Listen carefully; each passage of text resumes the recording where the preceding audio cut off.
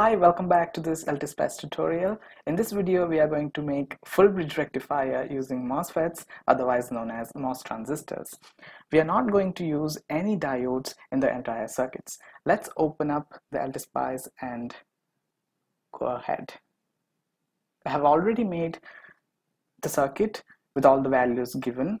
This is the very simple form of bridge rectifier using MOSFETs or transistors.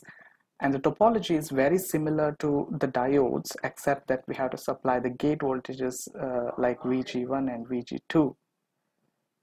You can choose any power MOSFET from the LTspice library, but I have chosen this IRF7455, which is from International Rectifier. You can right click on this and say pick new MOSFET and choose any one of these. These are from different manufacturers. You can choose any one of them. The input is given across this Vin plus and Vin minus terminals, and similarly the output is taken from this V out and this ground terminal. We have supplied two gate voltages, VG1 and VG2. VG1 is driving two MOSFETs M1 and M4, and VG2 is driving the gates of M2 and M3. The reason being we want the current to be in this direction from this positive V out terminal to the ground. Let's understand how this circuit works.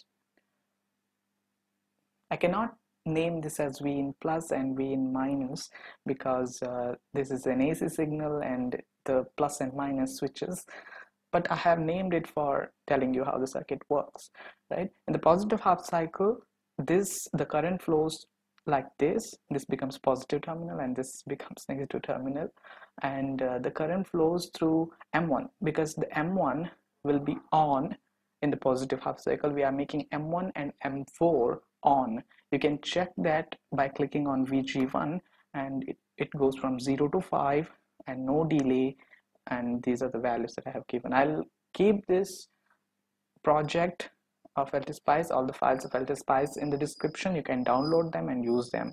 Okay, and VG2, you can see them. The V initial itself is 5 and V on is 0, so this becomes active in the negative half cycle of the input. Okay, so M1 and M4 are on in the positive half cycle, and the current flows something like this. It goes from V in plus terminal and it goes to V out terminal, and from here it connects to ground. But this is also on, so the negative terminal of the input, it comes here and the circuit completes this way. And in the negative half cycle, this becomes the positive terminal, as we know that the plus or minus switches, right? And the current flows, it comes here, and we have the M2 and M3 on, so the current flows to M2, it comes to V out, and then it goes to M3 and completes the circuit. This is how the circuit works. We want the current to be unidirectional. That's how we can make a rectifier. Let's run this and see if the things work. I'll click on run. I have given this command transient analysis from 0 to 100, the 90 to 100 milliseconds, because it's a 1 kilohertz input supply. And let's see the input. Okay, I'm not able to see the 50 to minus 50 swing because it's giving me the voltage with respect to the ground, but I should be able to get the voltage with respect to the negative terminal, which is V in minus. So what I'll do is V in plus minus V of V in minus, which is the true difference between the voltages, the true supply voltage. Okay, so this is the input that I have, V in plus and V in minus, and I'll click on the output voltage. This is what I'm getting, the full bridge output voltage. Okay, I'll separate these things by adding a plot plane and moving this V out to this plot plane so that it looks good, and we will see VG1 and VG2 as well. I'll click on VG1 and I'll click on VG2. They should be non-overlapping, right? They are non-overlapping. Let me add new plot plane and then move them over to that plot plane.